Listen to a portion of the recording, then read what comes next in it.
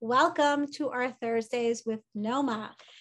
Before we begin tonight, it's my pleasure to introduce NoMAA's Art Stroll Coordinator, Martin Collins, who has a special statement to share with us tonight. Martin, you're up.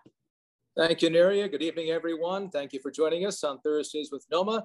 Our sponsor tonight is situated just steps away from the Seaman Drake Arch, the Inwood Hills Spirits and Wine Room at 5057 Broadway and West 216th Street. Provides great wine and spirits from around the world, free delivery, outstanding customer service by the owner, Norberto Duran. For over 10 years, Inwood Hills Spirits and Wine Room has offered wines from all respective regions of the old and new world, and they aim to enhance your shopping experience with service that pairs your selections of food or simply to entertain family and friends. Their mission is to provide a welcoming space for everyone to discover and explore wines and spirits. You should check out their website, InwoodHillsWines.com. Inwood Hills Spirits and Wine Room takes great pride in their hand-picked selections with an emphasis on quality and value. They're a proud supporter of the Uptown Art Stroll and the arts community. And the Northern Manhattan Arts Alliance thanks Inwood Hills Spirits and Wine Room and the owner, Norberto Duran, for sponsoring Thursdays with NoMAA and Nadema Agard. Neria, back to you. Thank you so much, Martin, and thank you to Inwood Hills Spirits and Wine Room for your support tonight. Good evening to all of you. It's so great to be back tonight for our second show in our Fall Thursdays with NoMAA series.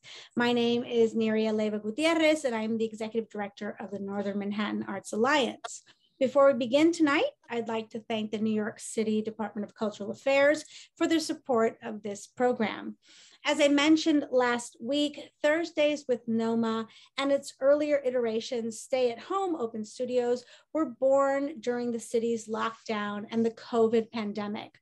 But though they emerged during our isolation, they remain part of our programming. Indeed, we have learned that these evenings have tremendous value in bringing us together and in providing wonderful opportunities for us to get to know one another in a dynamic and, yes, fairly intimate, albeit virtual setting. And as you know, for those of you who have joined us week after week or even on occasion, this program is indeed an opportunity to get to know our amazing Uptown artists. It's an opportunity to learn something new or unexpected about these artists, and is especially a chance for all of you to ask questions and engage in conversation with our featured artists. So please, as always, we encourage you to ask your questions in the chat, and we will be sure to give you a chance to ask them directly. It now gives me great pleasure to introduce tonight's featured artists. Nadema Agard, Cherokee, Lakota. Powhatan is an artist, illustrator, curator, educator, lecturer, storyteller, writer, poet, published artist, museum professional, and consultant in repatriation and multicultural Native American arts and culture. She earned a BS in art education from NYU and an MA in art and education from Columbia University's Teacher College. And she continued her studies in Italy and Greece. Her work spans 4 decades and includes multiple solo exhibitions, group exhibitions, including NoMAA's Women in the Heights exhibition, and guest curatorships across the country. Her expansive and impressive work in museums includes serving as an art educator for the Museum of the American Indian, where she earned a prestigious National Endowment for the Arts Fellowship, which resulted in the publication of her Southeastern Native Arts Directory for Bemidji State University in Minnesota, where she also served as an adjunct professor of studio arts and education. As a Powhatan, she has focused on issues related to the Algonquin Nation's arts and cultures, and since 9/11 has served as a guest curator for 3 important exhibitions: Lady Liberty as a Native American icon, in our artistic perspective, Lady Liberty as a Native American icon, and From Manhattan to Manatee. A self-described bridge between urban and traditional Native cultures, Nadema is currently director of Red Earth Studio Consulting Productions, based in New York City, where she tirelessly advocates for contemporary Native arts and cultures. She is also an accomplished children's book illustrator and author, having extensively published with her Cherokee name, which is translated as Red Earth. Among her works are those included in Earth Songs, Moon Dreams, paintings by American Indian women, the American West, Modern Vision, Fire in the Womb, Mothers in Creativity, and Voices of Color, Art and Society in the Americas. Most recently, she published Shane, a phonics book for children which profiles an Algonquin Nation boy of the Great Lakes woodlands. As a visual artist, she has exhibited widely in galleries and museums across the nation. Most recently, she was profiled in David Boone Martine's No Reservations, New York Contemporary Native American Arts Movement. Describing her work, Nadema states that, quote, her work as an artist has an individual style and a cosmic subject. It has a global agenda from an Indigenous perspective. It is the interconnection of me as a woman, mother, Native person, spiritual being, and warrior. It is inspired by the image and cosmologies from Native American traditions of the Southwest, the Plains, Mesoamerica, and the Southeastern and Great Lakes woodlands. Indeed, at the core of Nadema's body of work are the elements of sacred feminine iconography and spirituality. Recognizing that Native people have always respected the feminine creative power, so too does Nadema in her work, thus creating devotional pieces in homage to the earth, sky, moon, and stars. Indeed, all of the creative and regenerative forces of the universe. We are thrilled to have Nadema with us here tonight. It's an honor to hear about her work, her vision, her explorations into the divine feminine and spirituality. Nadema, you have the floor. Good evening, everyone. And Nydia, I just want to say that's the best bio I ever heard in my life, and I want a copy of it. Thank you.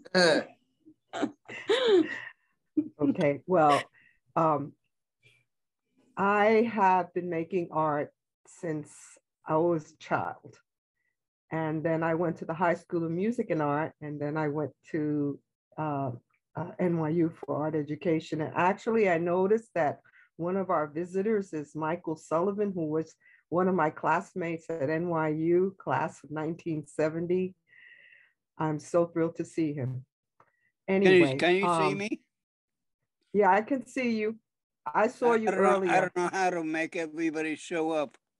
Well, I don't know. I don't know. You know, there's a magic button here. So, okay, well, it doesn't matter. I know what I look like. Yeah, okay. But I saw you. Okay. Good to see you, Michael. Yeah, good to see you after all these years. Yeah. I was a model for Michael when he was making you were films. You were in a movie that I did for the Belgian Royal Film Festival. Yeah, and I remember everything was, we were dressed in black and white, and then the subject was color. Uh-huh. Belidi would be proud.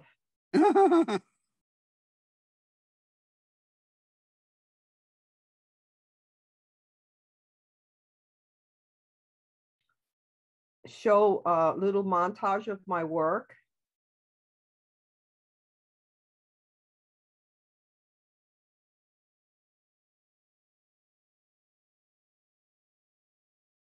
Okay, is this going to be continuous, or are we going to stop and talk about each piece? I think we want to hear a little bit about the work. Okay. Thanks. This is one of my first box pieces because I was, I painted on canvas, usually canvas that was hung on the wall, and most traditional format of creating art. And then I was invited to this show. It was Women of Color in the Arts. And it was all women of color who were going to do this show. The title was Box Arts.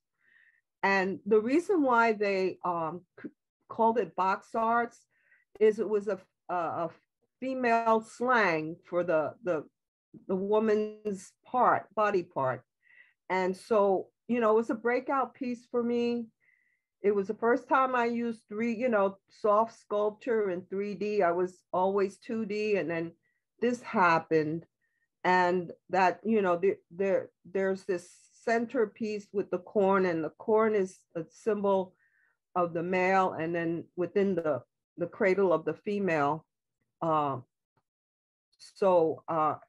Basically, it's a relationship that male and female is relational. So one doesn't exist without the other. And then the symbolism, it comes from the Lakota tradition. The buffalo skull is a sacred symbol. The turtle and the lizard are birth amulets. And my work is not erotic, it's about birth. So there are symbols there that have to do with birth, and those are the birth amulets, the lizard and the turtle. You're going to see some more later on. And so we're going to move on to the next piece, which was Earth Mother and her children of the four directions, and that represents the four colors of humanity, which is coming from the vision of Black Elk, who was a visionary, a traditional Lakota practitioner and a devout Catholic. He lived in the 20th century. He had visions. And there's a book called Black Elk Speaks, and that's like, for me, my Lakota Bible. And so I never forgot his vision. And here are the piece that these boxes are transformational, as you can see. So that's what they look like as cubes. But what they represent is that we're all the children of one mother. We're all the four sacred colors of humanity. The Native people don't believe in four races. We only believe in one human race, and that we're all different colors. So the symbolism of our work is referencing the four sacred colors of humanity that represent the Native, the Asian, the African, and the Caucasian. And then you can see that. And then the next piece, Grandmother Moon and her Corn Moon daughters, again, it's the referencing of the relation between male and female, that it's relational, and that you have the corn cobs representing the male, but within the birth opening of the female.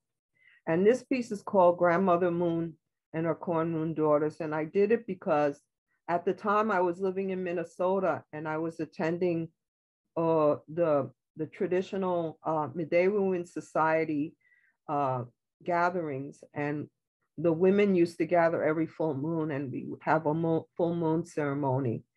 And the moon is grandmother, is Nokomis in the Ojibwe language. And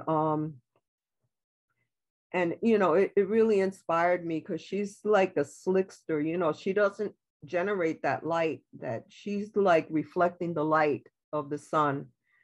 And so each of these corn moons are her daughters, and they represent Native, Caucasian, African, and Asian. When I place things in a circular manner, I always start with the east, which is the red, and then I go south, which is yellow, west, which is blue or black, and white, which is north. And I always go in a clockwise way, because that's our tradition. And then the next piece is called Virgin of Guadalupe's The Corn Mother. And I noticed a lot of parallels between the Virgin of Guadalupe that is known in Mexico, and you know, before she became the Virgin of Guadalupe, she was Tonantzin, and she was an Aztec goddess, or Mixteca goddess, because I know Aztec is the empire, but the people are Mixteca. So she was, and she spoke Nahuatl in the story that she appeared. So she was an indigenous goddess. And so I made a parallel between the Virgin of Guadalupe of the Mexica people in Mexico and Selu, the corn mother of the Cherokee people who are my mother's people. So that was what this piece was about. It's about it's pretty large. It's about 5 feet by 3.5, 4 feet by 5 feet. So it's a huge piece, and it's just, it represents the sacredness of that birth opening. And because in our traditions, that birth opening is a sacred door. And I had a one-woman show called Sacred Door. And of course, it was the first time this piece was shown, because we come from the spirit world into this world through that sacred door. So it's a sacred place. And what I do as an artist is create art that brings that sense of sacred to that doorway. And this particular piece was done in honor of the West African divinity known as NoMAA, or I say Ocean Mother, NoMAA, or Virgin Mary, because even in the Christian tradition, Mary, Maria, Mare, has a root word, means ocean.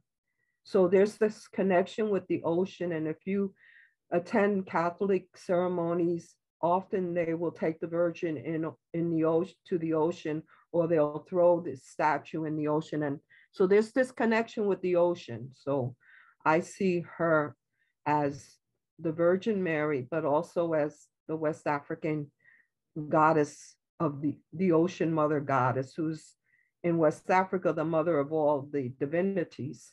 So this was inspired by that song, Knock, Knock, Knock, Knocking on Heaven's Door. And because that place is the heaven's door. And so those 4 birds that are going towards the center represent the male spirit. And they also represent almost like something that is celestial at the same time. And then there's 4 phases of the moon represented around the center, because the moon has a relationship with the ocean. And this piece is called Healing of the Mother, and I have a very wonderful story about it. It is in the collection of one of my closest friends. When I was creating this piece, I thought about using the sweetgrass, which is delineating the form of the yoni, or the birth opening. And I didn't have the sweetgrass, but I was thinking, I don't know, I want to use the sweetgrass, but I don't know, maybe the traditional people might find it a little bit too much for them to handle, because there's the tobacco, and then I had the sage, which is at the top, and then the sweetgrass braid is like a braid of, it's a grass, and it's really important in our ceremonies. So I was very, I was kind of like concerned that people might not care for it. So I was sitting in my apartment and I'm thinking, I wonder if I should use this sweetgrass. And the doorbell rang. And it was one of my women friends who was Anishinaabe or Ojibwe woman from the Minnesota, where I was living at the time. She says, I have a gift for you. I said, what is it? She goes, a sweetgrass braid. I thought that was quite remarkable, that the universe answered my question. I mean, immediately. I was like totally blown away. So some of the work, this is a show that just happened. It's called Migration Stories. It's at Kankelabu Gallery downtown. Thank you, Angelo. That's true. Could you go back to that piece, Michelle? These are birth amulet boxes. The one on the left is the female. The blue one represents the night. And the one on the right, the yellow one, represents the male, the birth of a male, and also birth. And the yellow one has a cervical and an umbilical cord surrounding the cervical at the center. And it's surrounded by lizards, because when babies, Lakota babies are born, their umbilical cords are put into birth amulets. For boys, there's lizards, and for girls, there's turtles. So the one on the left, which is the female, is got turtle amulets. And on the back of each turtle is the moon, which is a feminine symbol. And surrounded the birth opening is a cowrie shells that women wear on their dresses, and which are trade items. And it's also a pattern for a dress, a woman's dress, so that the head would come through that red area, and then the dress would be, the arms would be like the north and south, and then the dress, the front and back of the dress would be east and west. A little bit of whimsy there. So they're called, I'm not finished with that image. They're called Blue Night, Turtle, Moon, Birth Amulet of the West, which the West is a direction in the medicine wheel, and we'll talk about that later.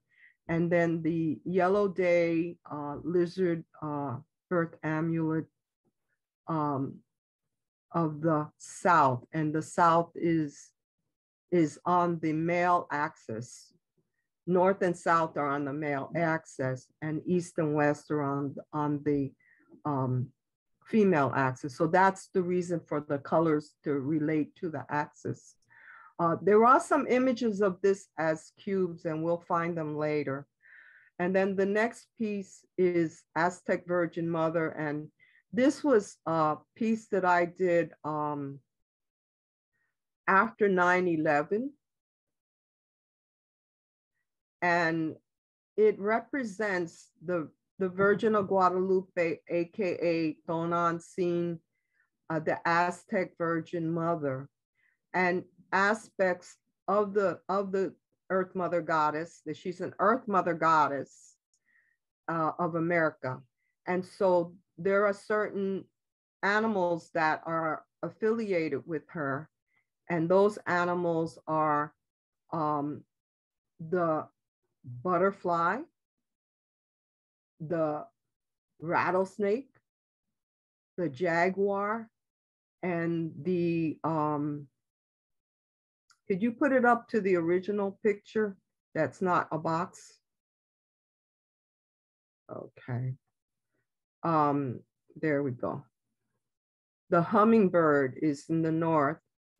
The rattlesnake is in the south. Then the jaguar is on the east, and the butterfly is on the west. There's a reason why they're on those directions. And it's important to say that they represent the different categories of life on Earth. Of course, the insect, the birds, the reptiles, and the mammals. And the jaguar has a glass eye. So my son, when I was working on it, he named him Sammy because, you know, Sammy Davis Jr. had a glass eye. So we named him Sammy. But the butterfly kept on falling off. And then he came in one day, he goes, "Mom, you know, Sammy never liked that butterfly." It was just funny. Okay, so then this next piece is of me standing in front of the moon breast mothers. And this was a piece that was done by me after I had a conversation with this husband of one of the artists that I knew. And he said, "You know, you always do you always do birth openings, but what about breasts? And I thought, and I had, I had really, really avoided the subject of breasts because I was a breast cancer survivor. But then I felt that, gee, I need to really approach that subject. So then I did this Moon Breast Mothers piece.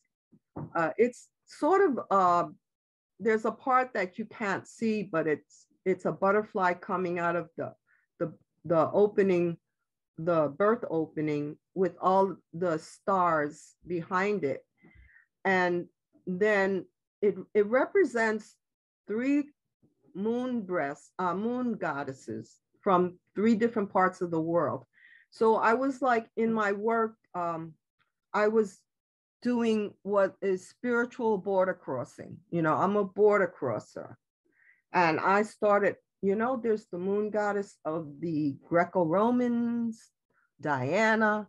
There's the moon goddess of the Aztecs, Coyoshauqui. And there's the moon goddess of the Polynesian people, whose name is Hina. So I was working on the piece and I said, okay, I know how to represent Diana, because I had seen a statue of Diana, the moon goddess Diana, in outside of Rome at Tivoli Gardens. And it was astounding because it was all this woman with like 20 breasts. And then there were like water coming out of the nipples, and it blew me away at the age of 20.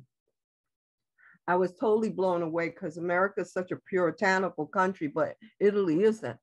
And it was so beautiful. It just really shocked me. It shocked me by its beauty, and I never forgot it. So when I depicted Diana, I depicted multiple breasts to represent her. And then there are 4 phases of the moon depicted in coral, because I didn't know how to depict Hina. So I just stopped what I was doing and I went to this Hawaiian Film and Video Festival.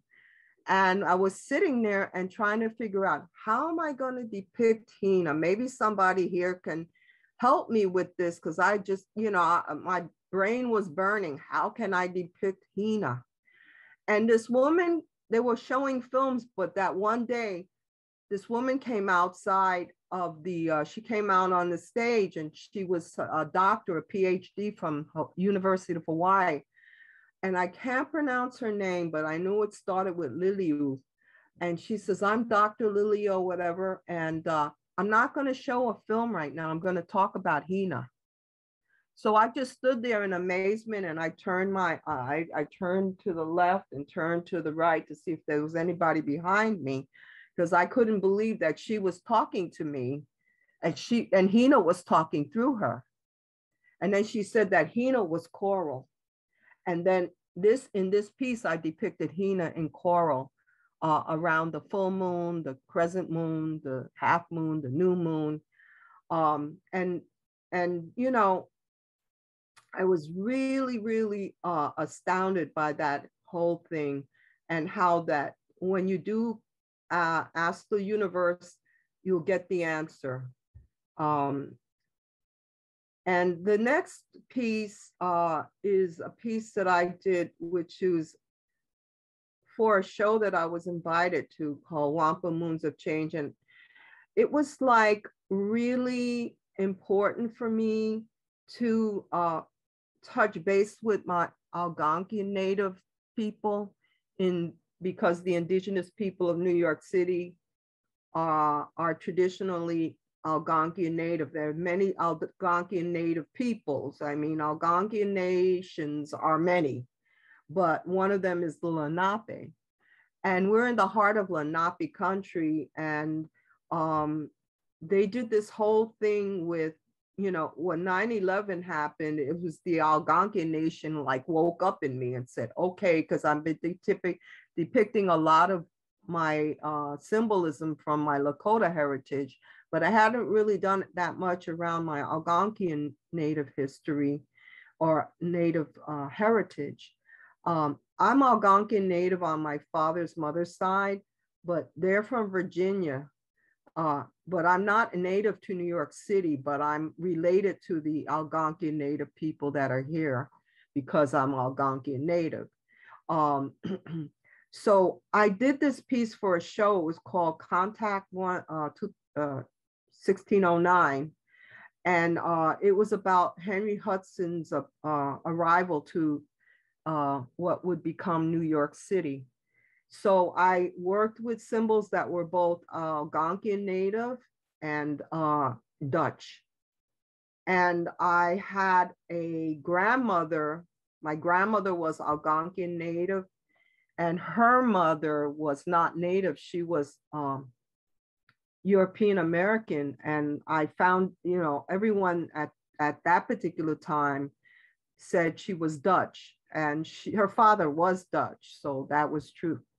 But I later found out she was also English, Welsh, and something else. But anyway, so I dedicated this piece to my grandmother's parents, because her father was Algonquin Native and her mother was Dutch American and other European American ancestry.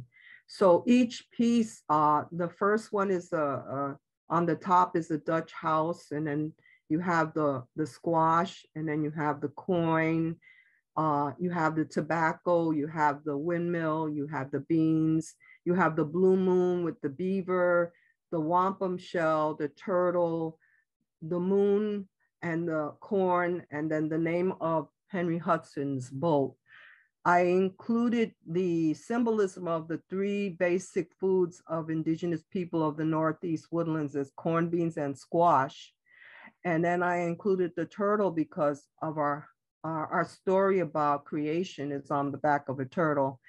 And then I had the blue moon, because once in a blue moon, you know, but the trade between the Dutch and the Indigenous people was the beaver. And then I had grandma down on the corner. She was slick. She was surrounded by pearls. And, you know, like I said, grandma's a slickster. So I really wanted to give her some pearls. And to say that Algonquin Native people of New York City, the Lenape people, they used to get pearls from Pearl Street. And they wore pearls and fur before the hoi polloi of New York high society. There's a lot of New York tradition that it comes from our Algonquin Native peoples. And at the circle on the bottom is the sweetgrass braid. And that was given to me as a gift by the American Indian Community House. So that was like, wow. And it was a purple, which is I use the purple and white colors of the wampum shell, which is sacred shell to our Iroquoian and Algonquian people. And Long Island is the, you know, really wampum city out there. And in New England, a lot of wampum is, you know, is created from the shell of the quahog clam. Next. And this was a piece that I did. It's called Traditionally Global Parfleche series of and Traditional Global Mother Breast series. And again, I'm using both the breast image and the birth opening image. And there's a mirror at the openings, and all of those boxes represent divinities or mothers of the four sacred colors of humanity.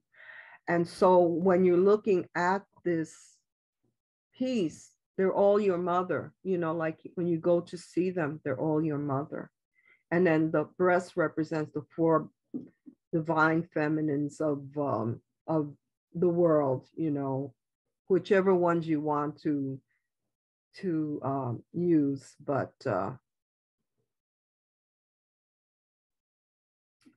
okay. So I need to explain that a lot of my work has symbolism, and that's really important to my process. So I just don't work I'm not just working with color and shape. I'm working with symbolism and history. So this piece is warrior woman spirit in the Andy Warhol kind of take off. And of course, I'm representing her in the four sacred colors. And it's a self-portrait of me back in the day. I did a full-size portrait that was life-size. So what I did was take a digital image of that and then repeat it. Next. Oh, I just want to say this piece was exhibited at the Statue of Liberty, for the Statue of Liberty show called Lady Liberty, as a Native American icon. And it's, can you keep that piece back in there? Thank you. It was like, it's a symbol of sort of making a relationship with the Statue of Liberty. And so we have the woman holding the fan, and in our dances, we call them honor beats, when the woman puts her fan up to the drum and goes along with the rhythm of the drum. It's called an honor beat, but it just so happens that it's the same, hand that Statue of Liberty holds the torch. So I saw that as a correlation, and it wasn't planned, and I didn't do the work for the Statue of Liberty, but it just turned out that it kind of represented the Statue of Liberty, or my representation. Okay, next. This is a piece I did for a show that was a Frida Kahlo show. And I did represent things in Frida's life. I mean, she did think that Diego was the sun, moon, and the stars, so I depicted him as the sun, moon, and the stars above her. And then she had a deer and a pet deer, and she had pet parrots. And then below her is the corn, which gives connection with her indigenous roots. And the deer is a very important animal to indigenous people, and so is the parrot, because we have parrot murals of parrots in Arizona where there are no parrots. So we know that this parrot, came from the South and traveled north to Arizona, not the parrot itself, but the tradition of people who had parrots in their tradition. And I'm sort of making a connection with, and again, she's a box piece. She's three-dimensional, but I'm making a connection with her indigenous ancestry. Next. I think that we want to get a little dialogue in here. Neria? Yeah, no, I think this is, there's so much. Fortunately, we're a 1 hour show. Yeah, no, it's amazing to me how much how much there is to discuss here. One of the, Nadema, I was so interested in one of the things that you brought up, and I think it's so important to discuss. I mean, you talk about how these works about, there's an overwhelming amount of imagery related to women, obviously.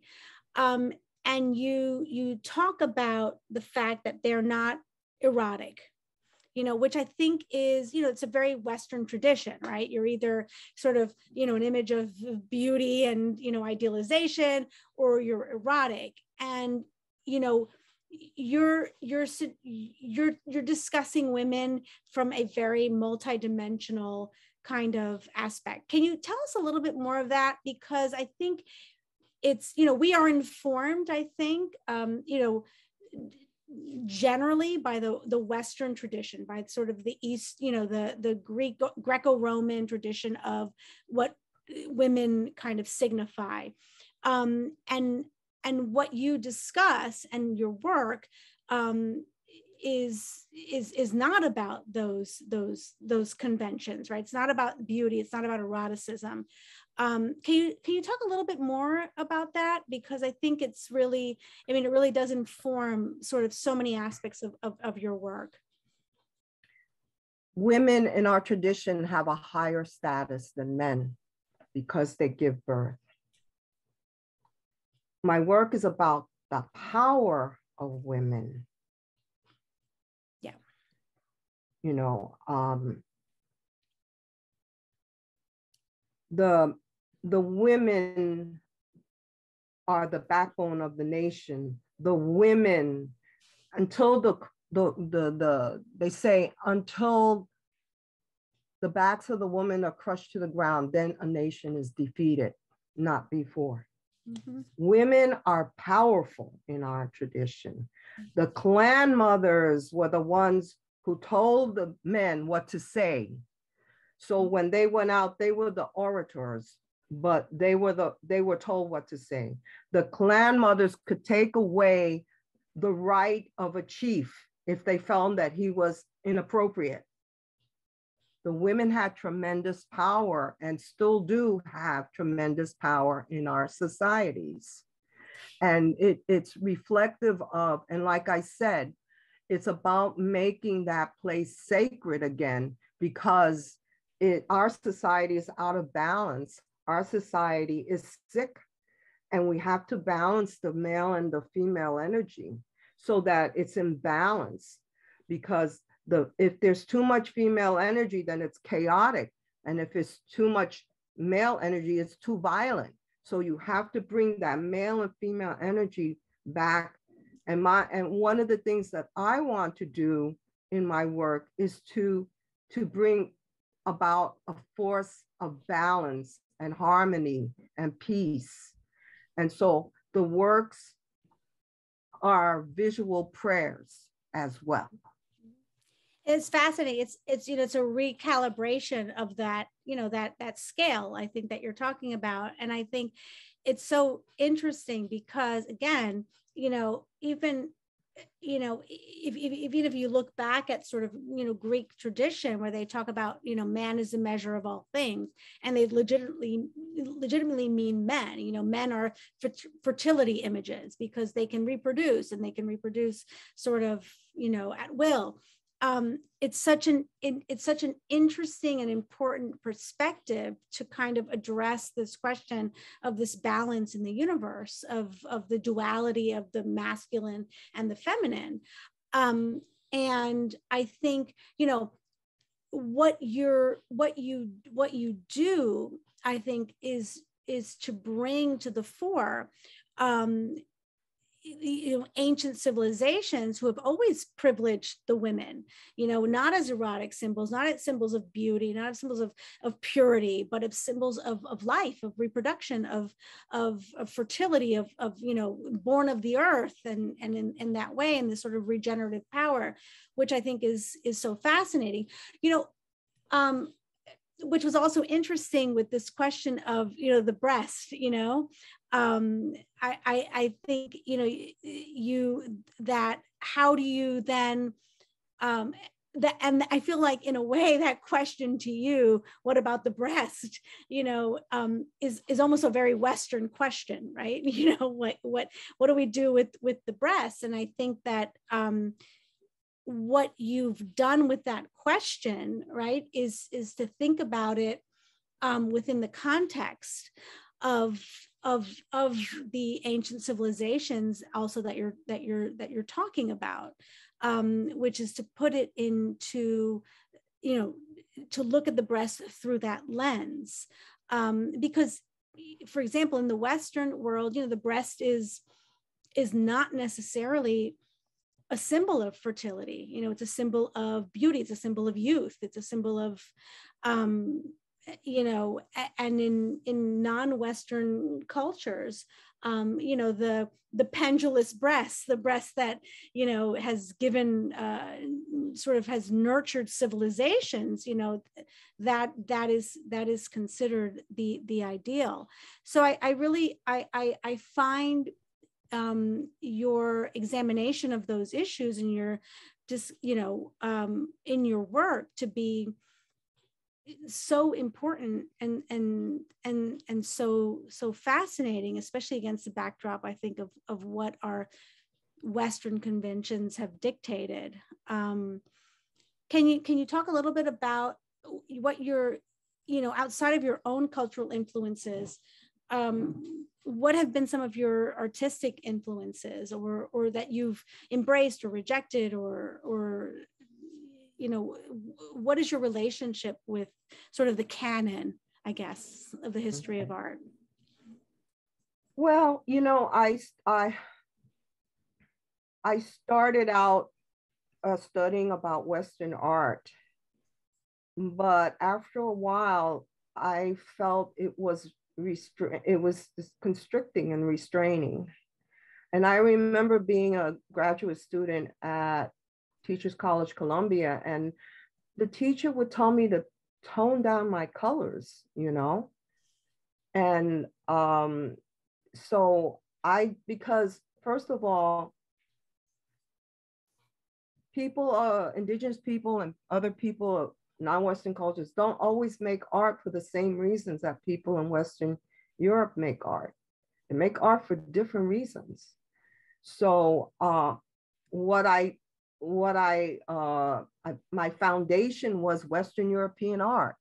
Mm-hmm. I mean, I studied I went to school in, you know, in Rome, and I went to school in Greece, and I studied the Western canon, but it didn't jive with where I was coming from, you know? And so I just made that departure at a certain point because it wasn't who I was. But I mean, of course, I learned technique. I learned that they have, the gift is the technical aspect. That's the construct is the technical aspect, but why I make the art is different than what traditionally how Western European people think about making art. And it's about community. It's about not just me, it's about my community. I'm connecting to my community. I'm not my individual expression. I'm connecting to my community, whether it's an Indigenous community or a spiritual community. I'm connecting. Yeah, I know. I absolutely see that. I think we have some questions. I think Tara or Tara. I don't know if it's Tara or Tara Jefferson. Hi. I'd love to hear from you. I know you've had a few comments and questions. Would you like to ask them of Nadema? Oh, yes, thank you. Like I said, I logged in a few minutes late, so I apologize if this is already answered. But a question and a comment. Question, where can I see your pieces live and in person? Are they in a particular exhibition right now or in a particular space where we can see that? And two, I really appreciate your art and your artistic expression because like our narrator, I'm sorry, blanking on your name, mentioned that the divine feminine and feminine energy, usually in Indigenous cultures, not only in this continent, but in Africa and Asia, it's more valued and more celebrated. And it's not something just through the male gaze. It's like, oh, this woman is beautiful because, no, within herself, understanding that connection with your culture and with your people, your strength is in your women. And having that value is kind of lost in Western-based cultures. So those are my comments and my question. And I really don't have any work on exhibit except right now at a show called Chaganolo-san, which is in Maine. Actually, what part of Maine? Here's the image of the work that's there as a cube, and please show it as a cross. This is a map of the heavens, and it represents the four colors of humanity again, and at the center, the celestial orb. And it relates, and the reason why it's in that show is because I'm a member of the Baha'i faith, and this work is representing a personage of the Baha'i faith, and who was sort of a grandfather image, and it will be on view. Okay, thank you, Josefina, for reminding me that this piece will be on view on November 20th at the New York Baha'i Center. So if you want to see that work, you can see that. I would really like to go through the images just without talking, or just talking through so that everyone can see my body of work. Because I kind of need to do that. The gallery is at 53 East 11th Street, between University Place and Broadway. So that will be on exhibit just for that one day. And here's some images of the Yellow Day Moon. And the next pieces are Parfleche jingles based on the art of Indigenous women. Because our people, the women make art that's more abstract. It's more about cosmic symbols, and the men make symbols of life and chronology. And the next piece is called Lupe in the Sky with Diamonds, sort of based on Lucy in the Sky with Diamonds, but this is Lupe, the Guadalupe in the Sky with Diamonds. And then the next series is our parfleche boxes, and parfleches are designs that women do in the prairies. That's traditional Lakota women and other plains women. And this one is based on Russian nesting dolls. So, and the 4 colors of humanity and Father Sky and Mother Earth are included. And then this one, the next one, which is 6 feet diameter, is called Mitakuye Oyasin. In Lakota, that means we are all related. And it represents the 4 sacred colors, and it represents healing with the jingle around the circumference. And I just want to say, when George Floyd died, the Native American jingle dress dancers, the women went and danced at the site where he died, because the jingle dress is a healing dress. So these same jingles represent that healing, and the 4 sacred colors, and the 4 perspectives, this perspective of the eagle who's in the sky, and the mouse. They have the world, they see the world in 2 different ways. And so we have to respect everyone's vision. So that's what that's about, because at the center you have a bear, a buffalo, an eagle, and a mouse, and they all have different visions. The next piece is the 4 Lakota virtues that represent the male and the female are depicted as virtues. The 2 female virtues are wisdom and generosity. The 2 male virtues are fortitude and bravery. And then the male are depicted with the gold halo, and the silver halos represent the moon and the female. And it's kind of influenced by the Buddhist tankas, but we don't have faces traditionally on our dolls. So I just made it faceless. But someone saw that and said it was looked like spirits to them. So I keep it on my Facebook page to protect me. And then I've been working recently on a billboard for a Native American group, advocate group, and they're advocating land back to the tribes, because so much of our land was stolen, and through trickery and all kinds of murder and stuff. So here we have all the little embryos of the 4 sacred colors, and my message is earth is our mother and water is life, and earth, we all have one mother. We all related. We all come from the same mother, and we have to, get it together. And then the sky has it represents time and space. 4 represents space, and 3 represents time. So it represents time and space. And then the water is the blue band where is written, earth is our mother and water is life.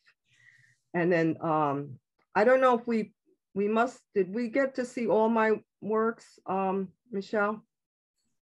Oh yeah, we actually pretty much. Pretty yeah, much. I mean, I think we saw a yeah, I think we pretty much the last thing I want to talk about is what I'm working on right now. These are this is a plan. This is not the final work. This is just a canvas, but it's called Hoop Dreams. And it's Black Elk's vision of the hoops of many hoops of humanity. And he was this holy man that saw the future. And he saw all the different people of the world as hoops. And they were all together in one hoop. So I took that inspiration and I'm creating these hoop dreams, and they will be configured so that at the center is the 4 hoops, and they'll represent the birth of humanity. And then in each direction are the different colors of the hoops. And for the south at the bottom, which is yellow, would represent the directions.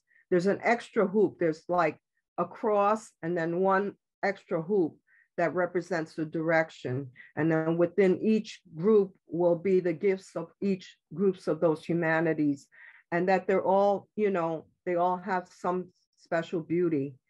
And that we should respect the differences also. Not everybody, you know, we're not all this, you know, we all have unity. We should have unity. That doesn't mean that we have to make people all the same. It's different. Uniformity is when you make people all the same. Unity is when you have people together, no matter how different they are. So that's my dream, my next work, a circle of you know, circles upon circles. That's such a wonderful idea, you know, that notion of unity versus uniformity. I love that as just a theme of your work and sort of your mission. This has really been extraordinary. It's been so fascinating to listen to you. There have been so many wonderful comments. I hope you'll take a minute to read them in the chat. Mm-hmm. And as is our tradition, we are sort of nearing the end of our program tonight. As is our tradition, we like to do a sort of rapid fire question series with you. So if you will indulge us. Of course.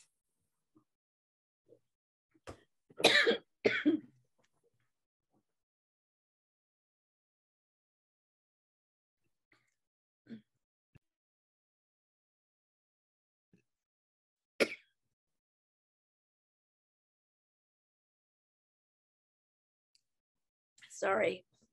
I know, it's very overwhelming. I'm overwhelmed. Yeah. It's okay. You can be overwhelmed. Here we go. Here's my first question.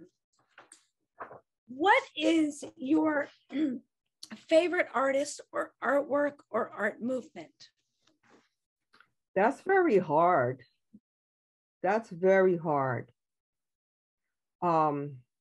I can say what artists, I don't know if they're my favorite, whatever, but I was like, when I was an art student, I was crazy in love with Edward Munch, because he had this aspect of his work that was transcendental. I mean, it just wasn't, there was something going on there that was deep.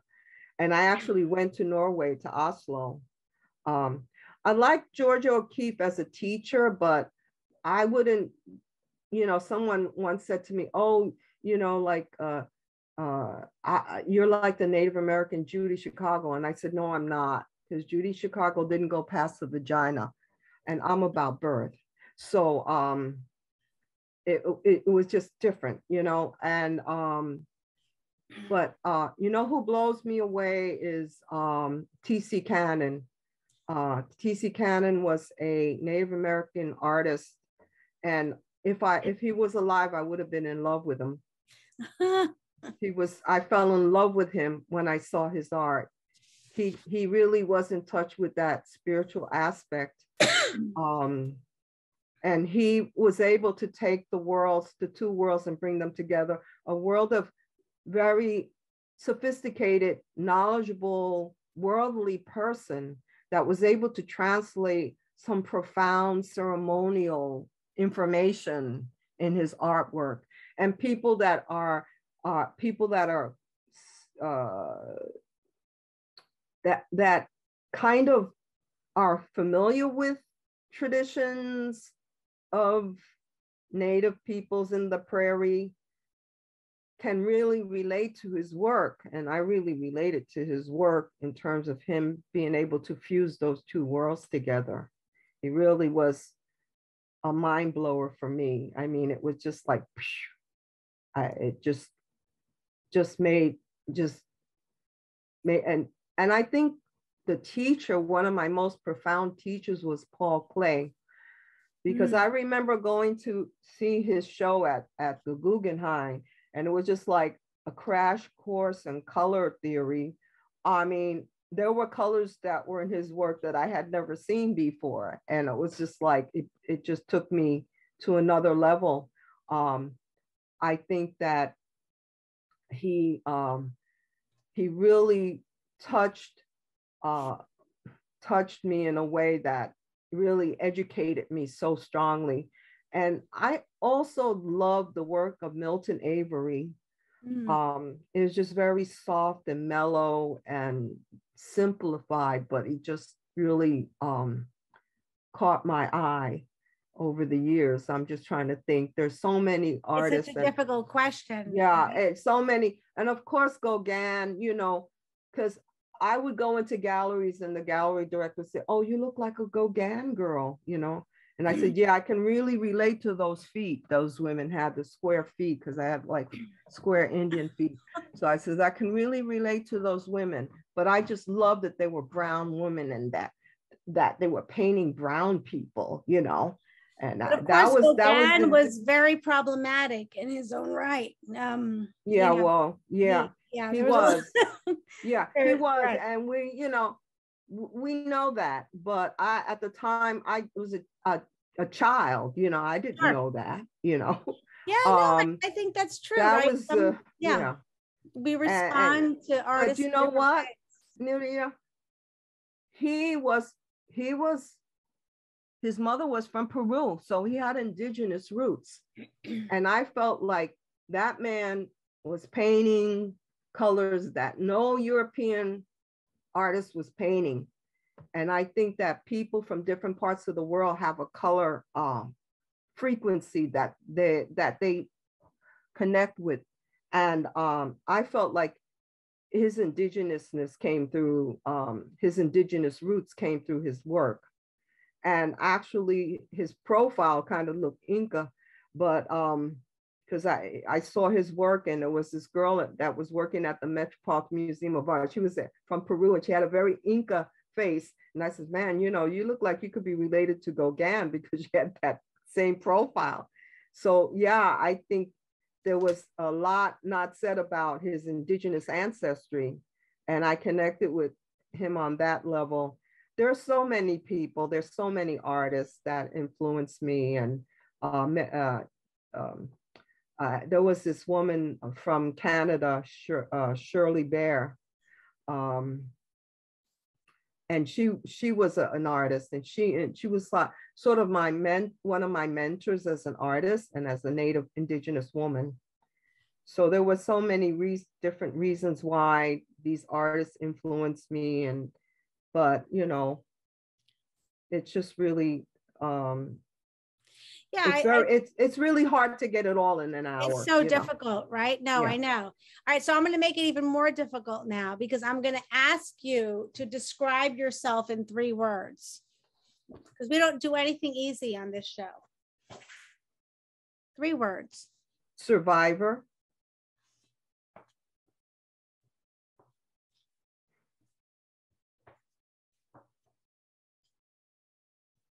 Okay. Warrior. Okay. Mother. Okay. Well done. Well done. Okay. Here's another question. I've got 2 more for you. This is the next one. What historical figure, or which historical figure do you identify with? You very much look to the past, and you look to your ancestry, and you look to, you know, is there a historical figure that you identify with? Not really. I identify with cosmic mothers, honey. I love that. Okay. That's a good. I identify with them. I don't identify with an individual, you know, because what can be higher than, you know, that a cosmic mother. But, you know, and that's perfect, because in a way, you know, I would say that, you know, when, you know, in the Western tradition, typically when you see, you know, a figure of a man, the question is, who is that, right? When you see an image of a woman, an allegorical image, you ask, what does she represent? Right. Right. You know, there's a real distinction there. So I completely understand that response, right? It's this sort of universal cosmic answer. And I think that makes a lot of sense given your body of work and understanding that idea. So I understand that. All right, here's your final question. This is sort of a NoMAA tradition here. You're having a dinner party. You have 3 guests that you could invite, dead or alive, real, fictional, cosmic or otherwise. Who would you have at this dinner party?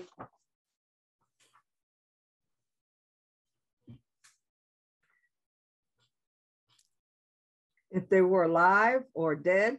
Whatever you want.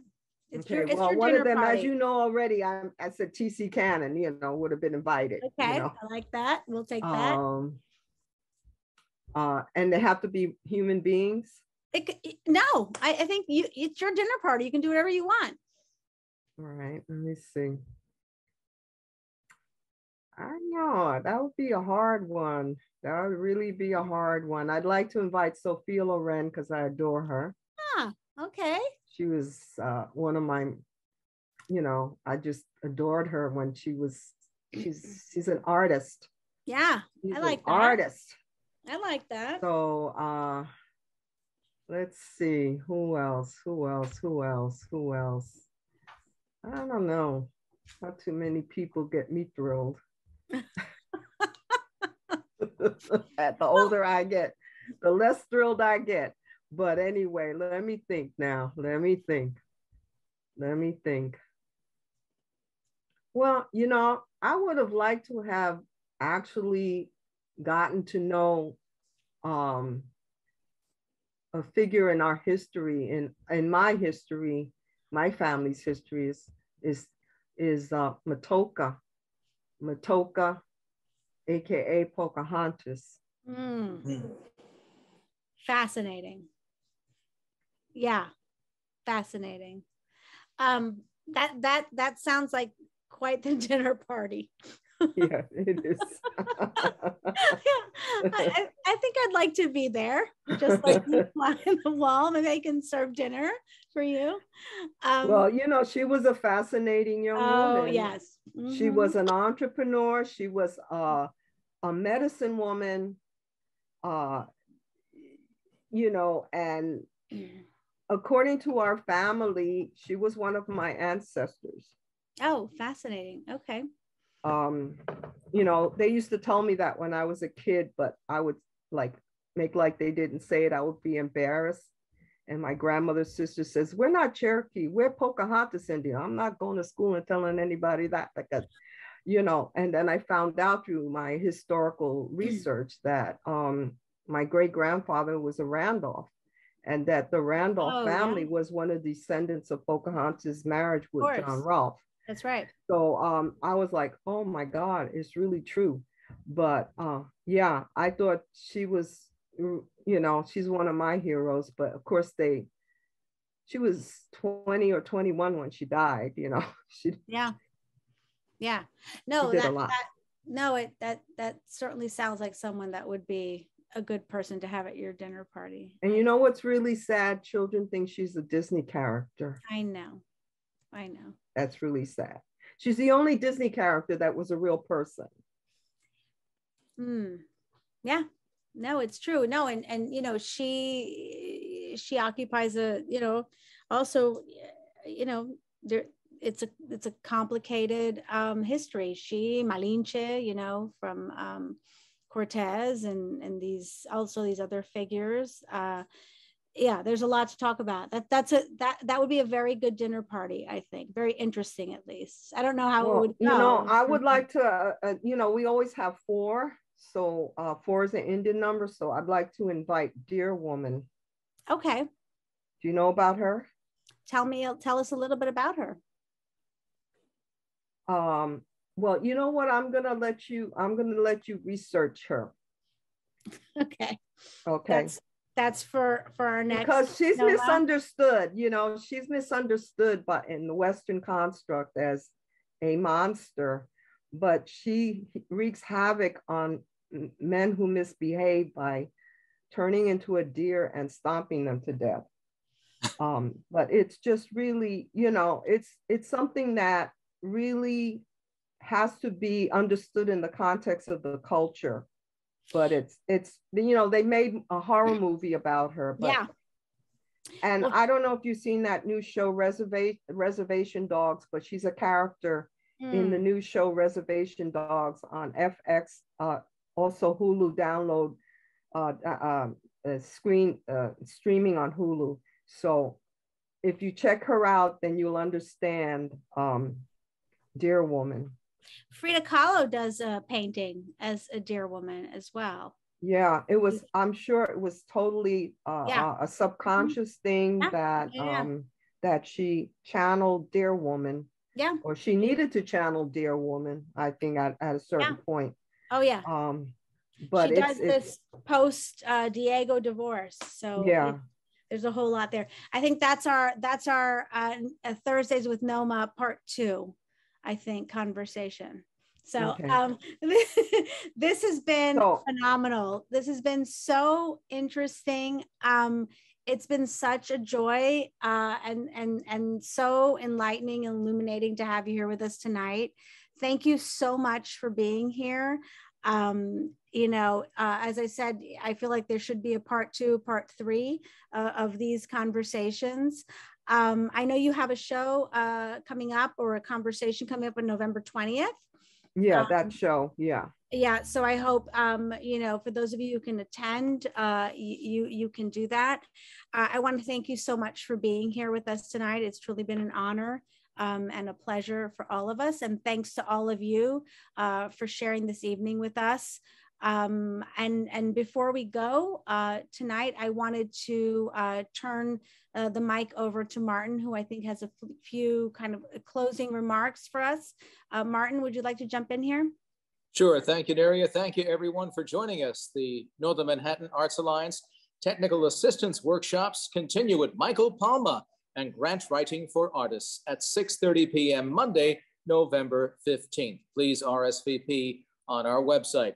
In December, we have workshops on best practices for artists' website and on producing and editing a standout highlight reel. We also have 2 healing art workshops, collective care art and reflecting back and looking forward. See NoMAANYC.org for details. Thursdays with NoMAA will resume at 7:30 p.m. on Thursday, December 2nd, with artists Takashi Harada and Kei Soto. We invite you to join us on Thursday, December 2nd at 7:30. Finally, please read the Northern Manhattan Arts Alliance newsletter for artists' opportunities, exhibitions, events, and to calendar your own events, all on our website, NoMAANYC.org. Thanks for watching, everyone. Have a great weekend. Thank you, everyone. Thank you for being here, Nadema. It was truly a wonderful, wonderful evening. Thank you for sharing your work and your process and everything with us this evening. It's truly been an extraordinary night. Thanks, everybody. We will see you in December. Have a good weekend. Have a good rest of your month. Thank you.